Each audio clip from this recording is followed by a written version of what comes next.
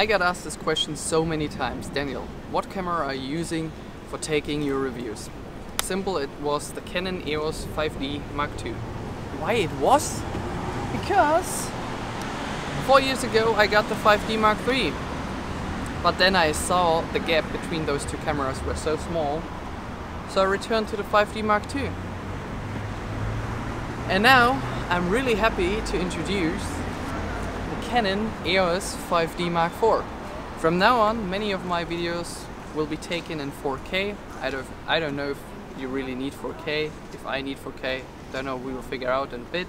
We'll be now shooting the entire review on the EOS 1DX Mark II, so we have 4K on both cameras.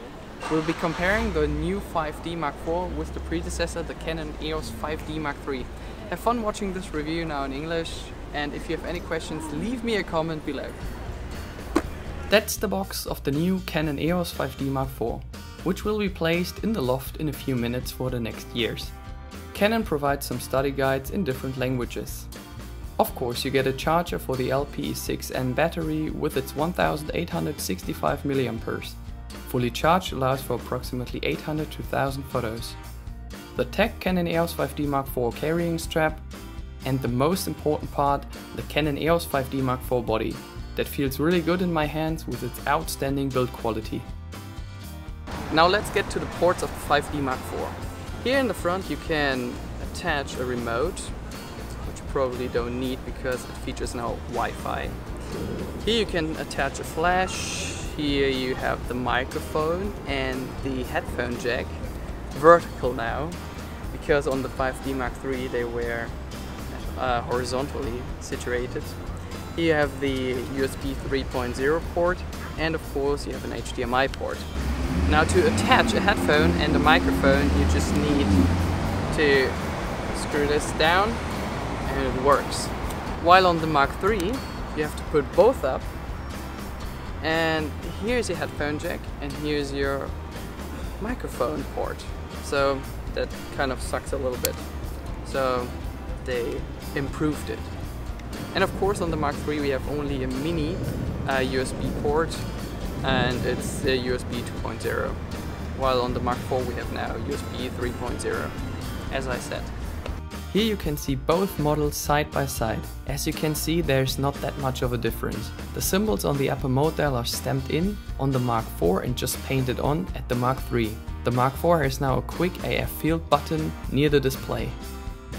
I know that this question will appear, so I will answer it right away. Yes, boys and girls, you can vlog yourself using the 5D Mark IV. How? Without a flip screen? Easy! It features now Wi-Fi. Just download the Canon Camera Connect app for free from Apple and Google. After you have successfully connected your camera with your smartphone, you can see everything that the camera sees on the screen of your smartphone.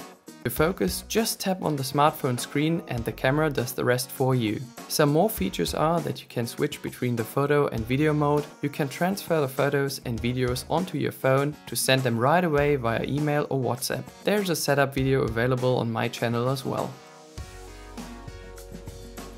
For your next trip to the jungle or the Masai Mara, you have now a great feature called GPS included. Okay, it's not new, but it's new for the 5D. You can use GPS in two different modes that will be explained before activation. You can choose between different intervals and be aware that it will damp your battery. The upper display is not new for a profi camera such as the 5D. It's being improved with every version that comes onto the market. A lot of information will be displayed here with background illumination. The 3.2-inch LC display features now touch as well. The touch function can be activated or deactivated in the camera menu. You can choose between 4 different color tones for your monitor. During playback you get the same features that you are used to from your smartphone. Swiping through your photos and videos and zooming with your fingers. One thing I was really impressed about was the focus speed during live view. The focus took under 1 second during daylight conditions to switch between the fore and the background. If you want, you can tap to take a photo as well. There's a huge jump from the Mark III and its 22 megapixels now to over 30 megapixels on the 5D Mark IV. The resolution will give you some stunning details. You will see later in this video that the lowlight performance has improved a lot, in spite of the increased number of pixels. Shooting wide open gives you a nice blurry background with that full frame sensor inside the 5D. A lot of photos are available as download, the link is in the description below. All photos from this video were not edited in post.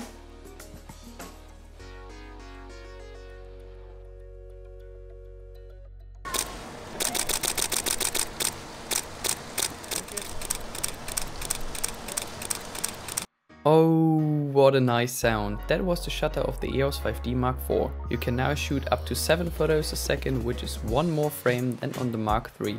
In live view you can shoot up to 4.3 photos, and with the silent mode the shutter sound is being suppressed, which is really nice for wedding photography. Of course, the 5D is equipped with an integrated electronic leveling, so you can play Flight Simulator using your 5D. That's cool, isn't it? If you want, you can display the electronic level in the optical viewfinder as well.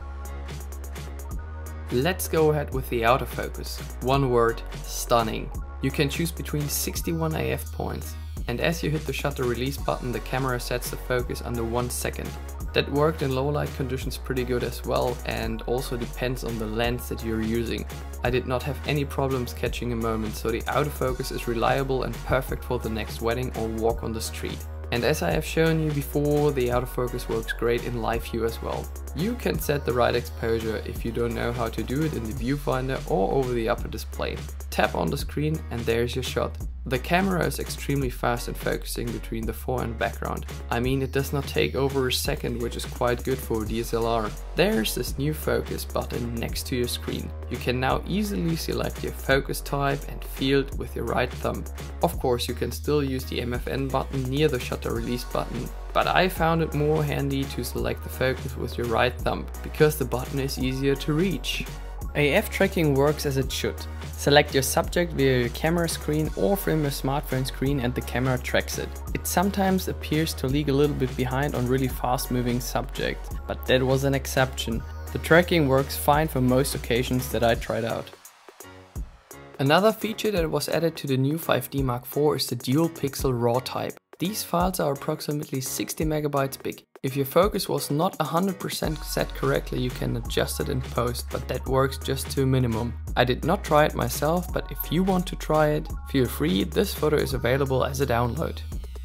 High dynamic range photos are not new for the 5D series. As you might know from the previous version, you can select the number of exposures and the camera sets these files together to your final HDR image.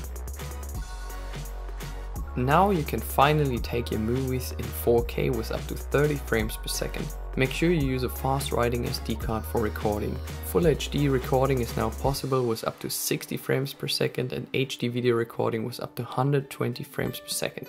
So I would say a great frame rate for slow motion videos if you shoot sport, for instance. Don't wonder why your camera indicates a maximum frame rate of 50 frames per second. If this happens to you, switch to NTSC instead of PAL. The overall video quality is awesome.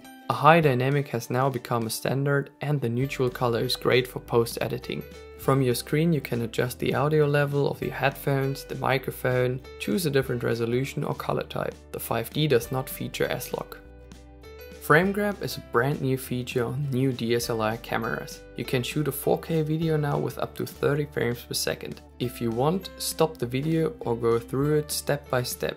You may now grab a single frame with a resolution of 8 megapixel and save it as a JPEG photo.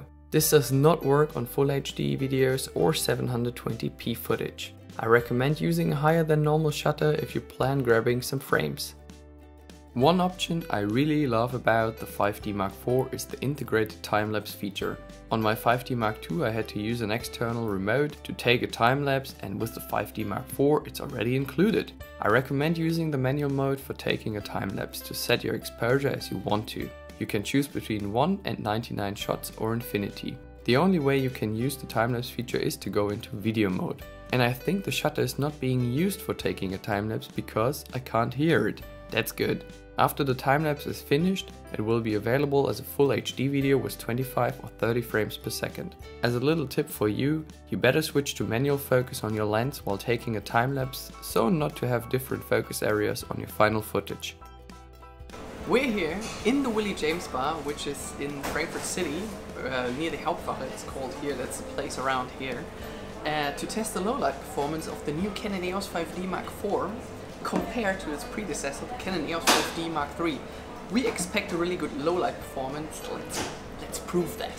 For your information, left in the frame is the Canon EOS 5D Mark III, and the photos on the right were taken with the new Canon EOS 5D Mark IV. At the beginning, the difference is not really noticeable until we get to ISO 20,000. With the highest ISO of 102,000, you will notice the biggest difference, despite of the increased number of megapixels on the 5D Mark IV. The low-light performance has improved a lot compared to its predecessor.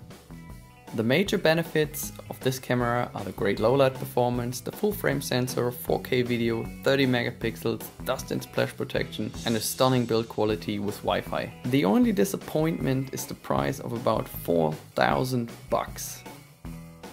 Thanks for your attention, boys and girls. I really hope that you enjoyed watching this review. If you have any questions, go on the Canon website. I bet you find your answer there, or leave me a comment below. All about the equipment I'm using will be found in the description below. The camera is available and in stock at GM-Foto Frankfurt. If you want to test this camera in advance, go for it, we rent it here as well. Once you pass through Frankfurt and you want to clean up your sensor, we do this right away. Many photos are available for download, the link is in the description below. See you und auf Wiedersehen.